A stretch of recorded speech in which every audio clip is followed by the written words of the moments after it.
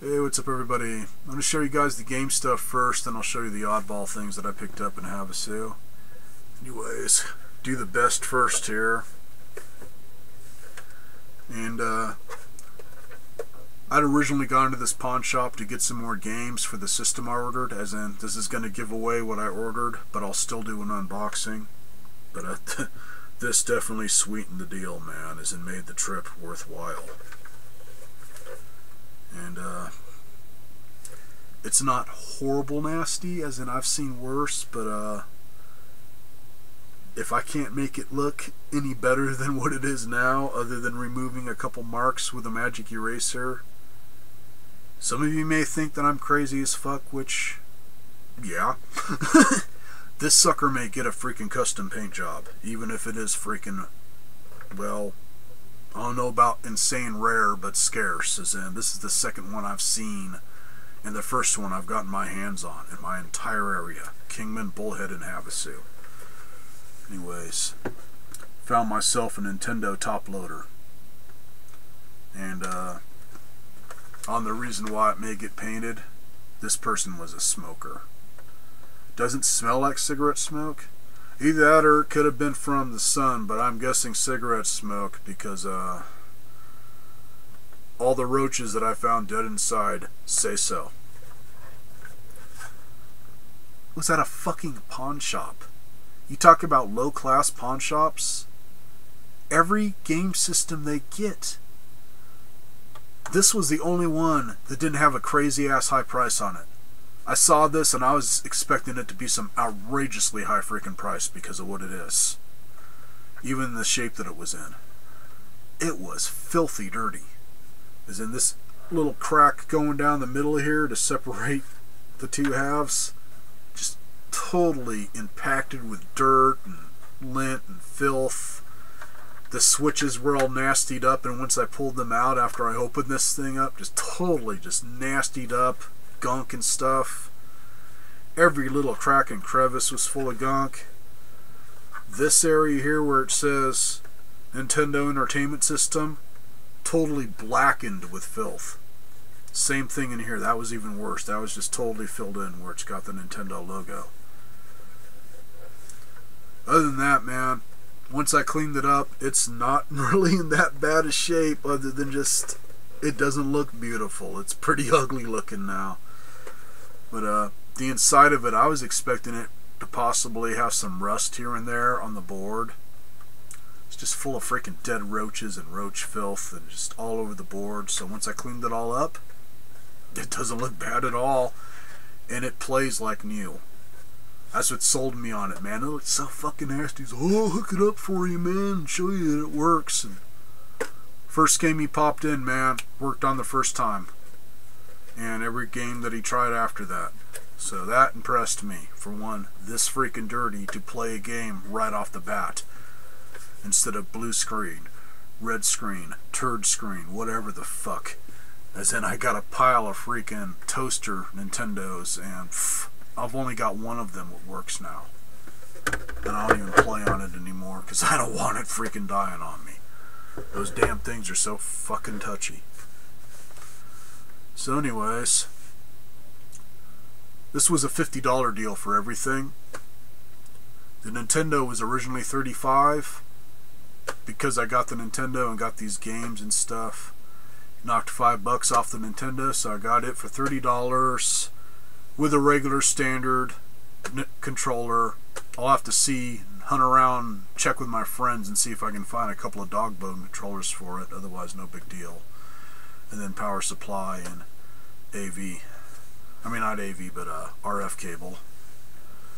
And then these games I got were normally $5 a piece. He knocked $5 off the pile, so I got this little stack here for $20.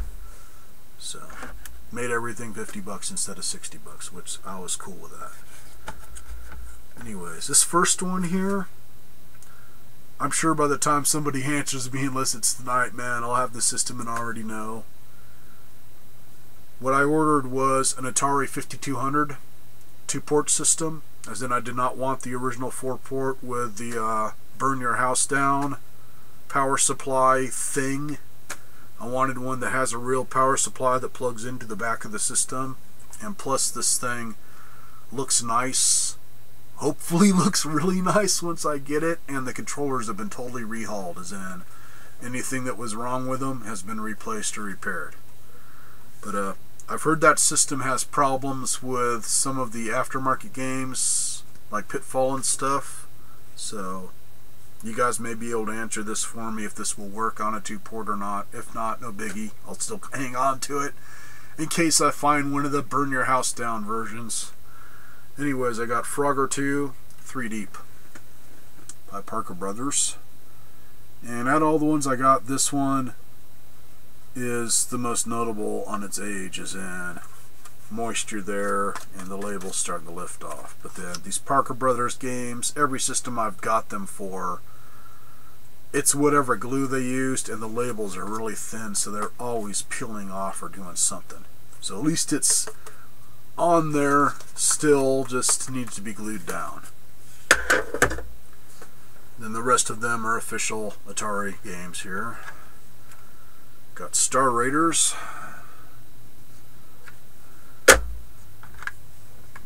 Super Breakout,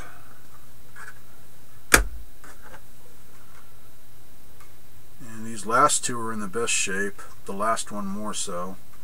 Got Joust. This cleaned up really nice, I was surprised. Got Galaxian.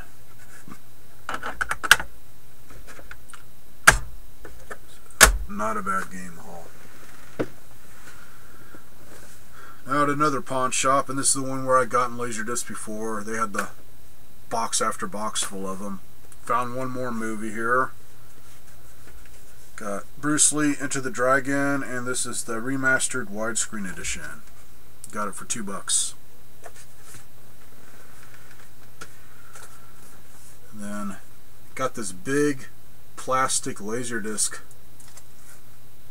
or CD jewel case on steroids, and it is full of paper sleeves, all brand new. So also got this for $2. So that's it on this pickups video, and I'm able to track what I ordered, and it shows that it's all processed. So first trip goes to Phoenix and then goes right straight here to Kingman, so I should either get it tomorrow or the next day. So once I get that, even that you guys know it's a 5200 now, I will still do an unboxing, man, as in I've never had one, so it'll be all new to me, and see what my first impression is of getting the giant monolith of doom. As in saw some comparison videos, and that's something to look up, man. Speaking of systems, a lot of the retro systems, that even ones that didn't last long, you get online and find some of these sites that are dedicated to it. Damn, a lot of them have different versions. For anybody that's into the 5200 and has never seen one, I'll try and find the site. They were planning on making an Atari 5200 Junior system to where it was going to be about half the size, and there's a site I found that shows the prototype of it, and it's like this wide from front to back, and it was supposed to be all better controllers, better this, better that, but as usual, bad timing on it, so it never got released. And then on the Odyssey 2, man, found another site for that system, and there were freaking tons of different types and prototypes of it, just for all the different countries. They all got something different, so kind of cool. It's worth looking stuff up. In fact, that's something I want to know is, why is this so freaking scarce and rare? As in, this came out, let's see, 93 is the date on this one. So the only thing I can think of is they released this, and then not long after they canceled it and released the Super Nintendo. I don't know. Sometimes that's what makes them rare. kind of just their last little attempt to sell some more Nintendos. So, you got me. Some of you guys may be able to answer that for me, as in really know little about it other than cool. Catch y'all later.